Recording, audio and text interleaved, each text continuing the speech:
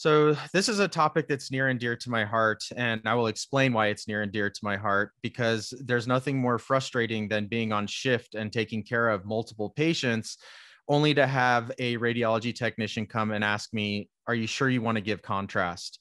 And then I say yes. And they say, "Well, I need you to sign this piece of paper saying that you're okay with giving them the contrast."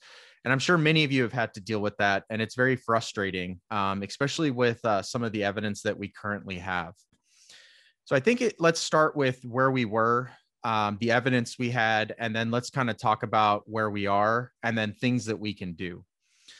So the old news. So there's actually no randomized clinical trials historically on this topic. They're all observational trials.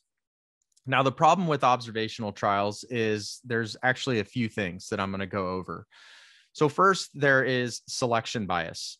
So if you believe that contrast is going to cause kidney injury, then you're going to just exclude those patients from basically getting contrast. And so then you're left with this select population that you're testing this in, and not all comers.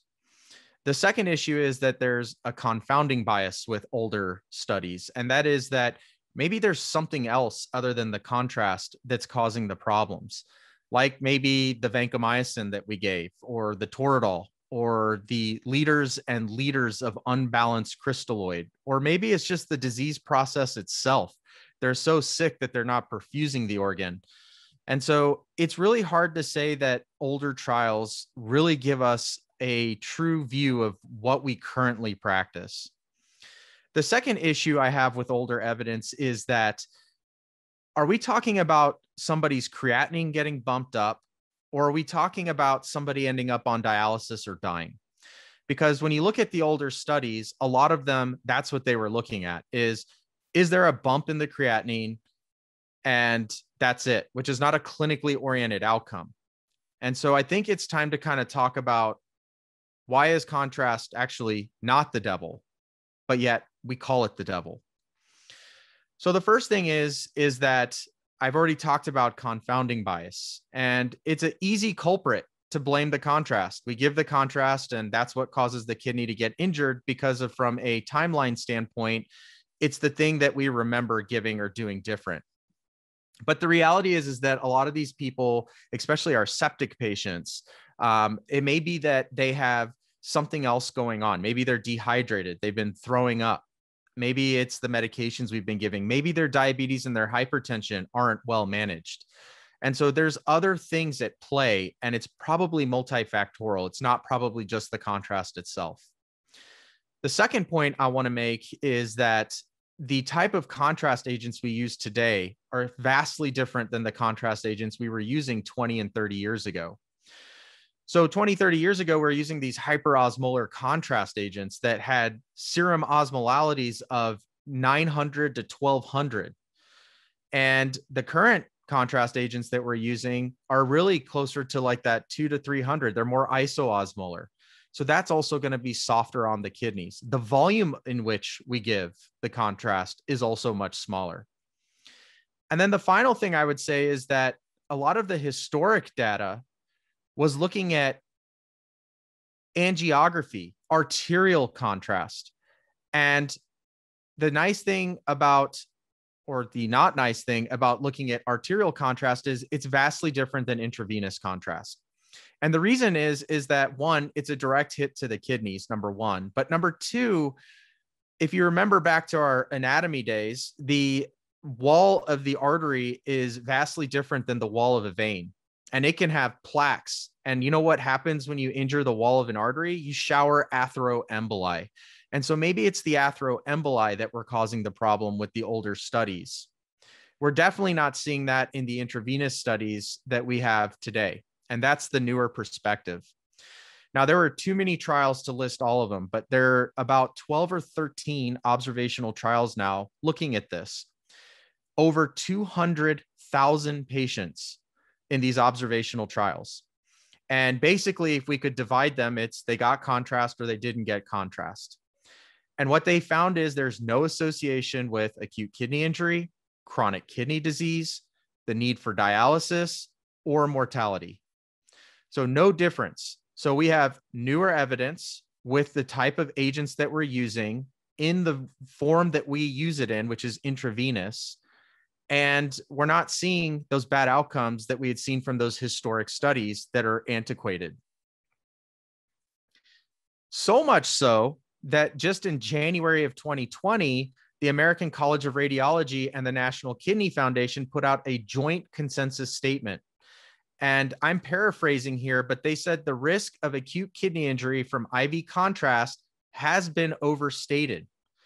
So this is radiology and nephrology coming together and saying, we agree that the current evidence shows that this has been overstated and probably not a thing.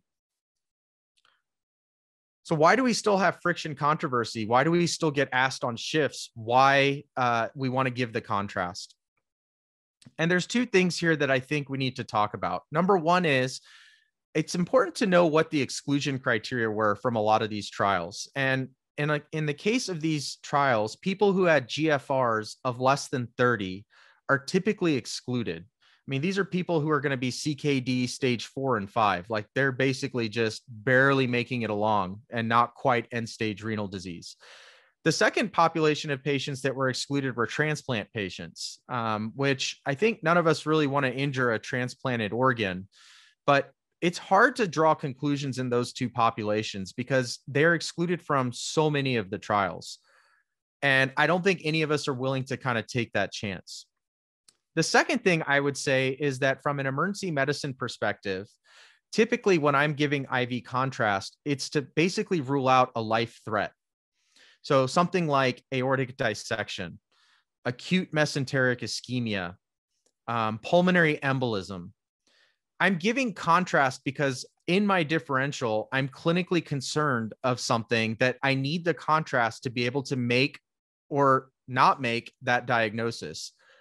I'm not talking about the same patient population as somebody who's had abdominal pain maybe for 6 months as an outpatient who is going to get a CT done on a non-emergent basis. So we're talking about two different patient populations here. Those that are acutely ill clinically look not good and have a high differential diagnosis for something that requires IV contrast. So changing hearts and minds. So this is hard because there's protocols in place for a lot of the places that we work at. And the problem with contrast agents is that it's multiple specialties. And I'm happy to say that at the hospital system I work at, those specialties have come together. They have looked at the current evidence and they've changed our protocols. And now I don't get the lovely question of, hey, the patient's creatinine is this. Do you mind signing this piece of paper?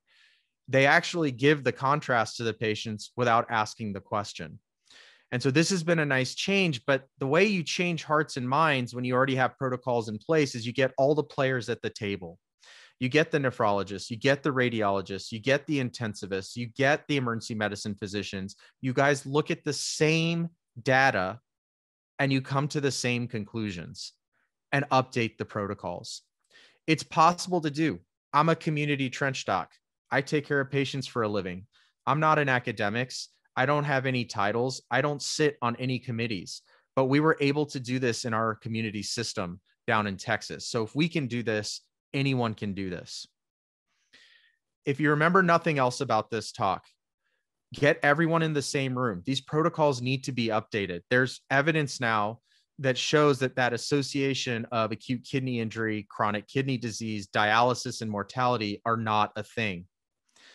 And I like to call this a life over kidney situation, at least for those of us in the emergency department. When these patients come in, ask yourself, is this a life over kidney diagnosis? In other words, if I don't make this diagnosis, is a patient potentially going to die?